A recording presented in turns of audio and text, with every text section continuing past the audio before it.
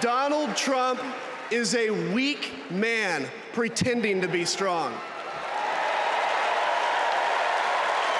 He is a small man pretending to be big. He's a faithless man pretending to be righteous. He's a perpetrator who can't stop playing the victim. He puts on, listen, he puts on quite a show, but there is no real strength there. As a conservative and a veteran, I believe true strength lies in defending the vulnerable. It's in protecting your family. It's in standing up for our Constitution and our democracy. That is the soul of being a conservative. It used to be the soul of being a Republican, but Donald Trump has suffocated the soul of the Republican Party.